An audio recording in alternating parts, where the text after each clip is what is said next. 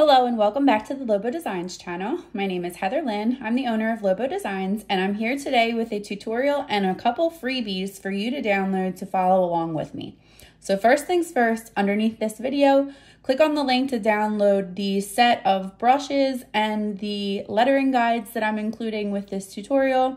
Download that to the Files app on your iPad, and then you're going to want to open up your Files app wherever you saved it to, and you'll see the zip file in that folder. And what you're going to do is you're going to tap on that zip file once for it to unzip. It's going to go through the countdown, and then it'll open this folder. When you're done with this zip file, you can get rid of it if you'd like.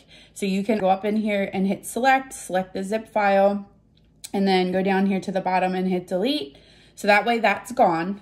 And then what you're going to do is tap on this folder to open up the freebie that you just downloaded. And what this includes are a few things. I have 3 lettering guides in here. 2 of them are blank, and one of them has brush stroke practices, which have opacity. I'll show you those when we load them into Procreate. And then I'm including 2 free brushes with this as well, my script brush and the same script brush but in a rainbow version, and I'll also show you how to use that. So to load these brushes into your Procreate library, all you have to do is tap on them. Mine are already in there, so I'm not going to do that step, but if these aren't already included or installed in your Procreate interface, just tap once on this brush. It'll throw it into your imported brush folder, and then you can go back into the Files app. You can tap on the other brush so that it'll load in, and then leave these where they are because we're going to import those into Procreate.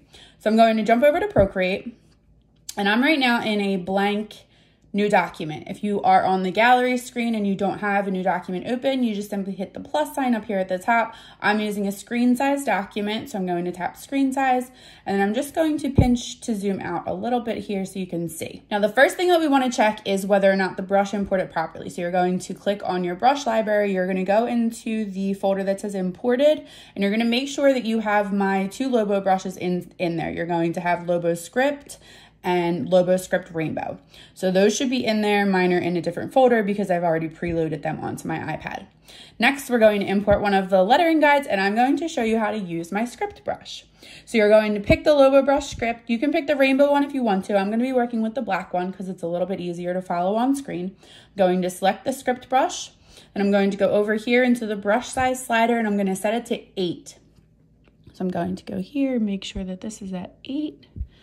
And now I'm going to import one of the lettering guides. So I'm going to go up here into the Actions menu. I'm going to go on the Add tab. I'm going to insert a file. Then I'm going to go into the folder that I just downloaded. I'm going to pick the lettering guide that says LoBo Designs Brushstroke Guide, and we're going to tap on that once, and it's going to import that onto its own layer into Procreate.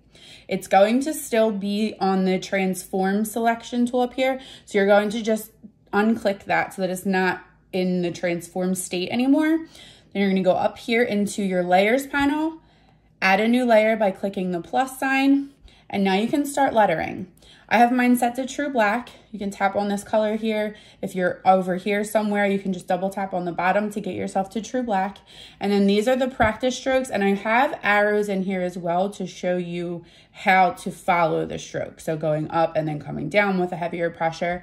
What you want to do when you're using a brush with pressure, which is what my script brush is, it works differently than one of the monoline brushes in that you press down when you want a thicker stroke. So you're going to, if you're following this up here, let's zoom out a little bit just so you can see it. You're going to go up with a thin stroke, down with a thick stroke, up with a thin stroke, down with a thick stroke. So what you're doing here is you're just lightening up the pressure. So light pressure on your upstrokes, heavy pressure on your downstrokes. And then the opposite over here, except it's the same theory. You're going to go heavy pressure on your downstroke, light pressure on your upstroke. Heavy, light, heavy, light. And you can go all the way across here. So what I did is I gave you a black version with the red arrows that show you the flow of how it should be. I give you a few lower opacity versions for you to trace over, and then I give you enough space to finish out the line by yourself. So if you're on this line and you want to keep going, you can just keep on practicing your strokes all the way over, so on and so forth. Same with this, heavy, light, heavy, light. Whoop, not like that. And it's 2 finger tap for undo, 3 finger tap for redo. If you don't already know that, heavy, light, heavy, light. Okay, now we're jumping down to the next one, which is, this is always going to be light on your upstrokes, heavy on your downstrokes. And these are just different ways of getting your muscle memory ready for practicing these strokes when you're lettering or when you're doing flourishes or anything like that. So I'm gonna go back into my brush. I'm over here, we're going light, heavy, light, heavy, light, heavy, light, and so on and so forth. For this one, we're going again, heavy, light, heavy pressure, light pressure. So that's what we're gonna go all the way down with these. And again, you can keep practicing across.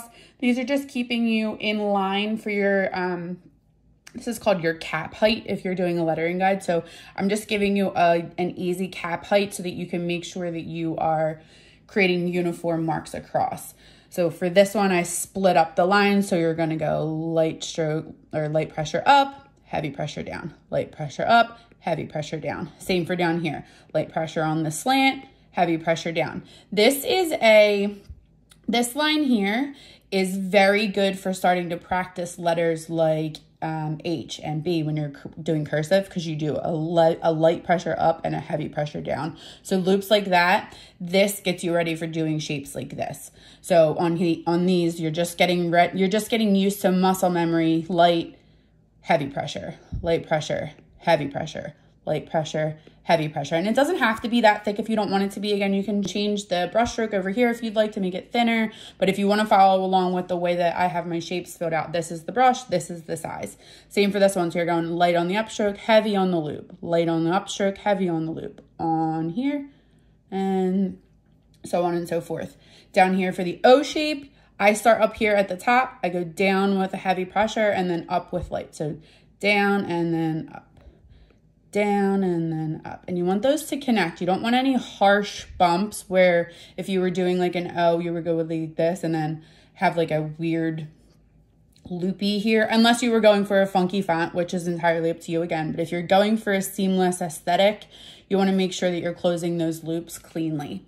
So this is an easy way to start practicing how to use the script brush or any brush that has the pressure function in it. And then I'm going to quickly show you the other lettering guide that I put in here, which is a blank one. And I'm going to show you that one with the rainbow version of this brush. So I'm going to go into this layer. I'm going to hide these two. I'm going to go up into the actions menu, go into insert a file. I'm going to pick the brush stroke blank, which is the same one we were just using. It just doesn't have all the preset stuff on it. Turn that off. We're going to go into the script rainbow file, which I have in a different place. So you're picking the LoBo rainbow.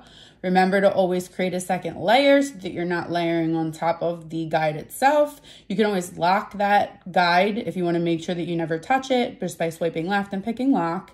And now we're going to go into the script brush rainbow again, and you want this to be set at a color. The rainbow brush will not work correctly if you set it at black. So I'm going to set it at, let's go with like a really pretty blue color. Brighten that up.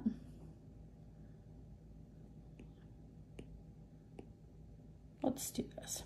Okay, so now I am on my clean layer. I'm going to zoom in a little bit just so you can see it. I'm still at script brush size 8. I'm going to be going over these lines. I'm just going to do the same thing I did in the last lesson. So we're going light on the upstroke, heavy on, whoop, too big. See how that works? I forgot to resize. Size 8, not size gigantic like that one. Light on the upstroke, heavy on the downstroke. Light upstroke, heavy downstroke. Light upstroke, heavy downstroke.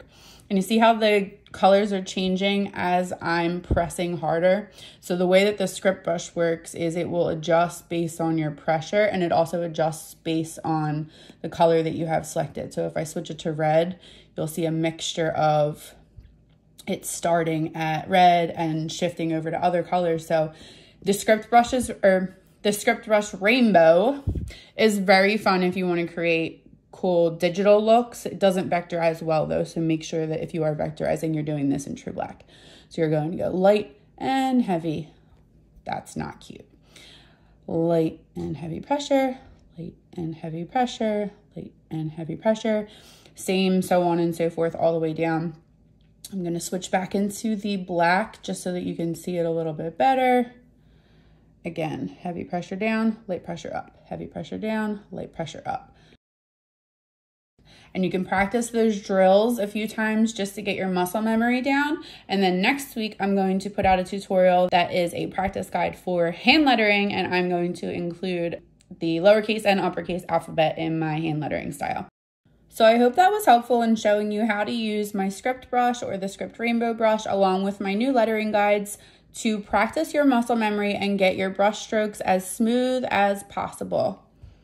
And that concludes this tutorial. As always, feel free to join us in the Glowcreate group for additional tips and tricks on how to use Procreate and Adobe Illustrator beyond the screen to turn your digital items into physical products. If you enjoyed this video and would like to be notified of future tutorials, please hit the like button and subscribe below. Until next time, this is Heather Lynn of LoBo Design signing off. I'll holler at you later.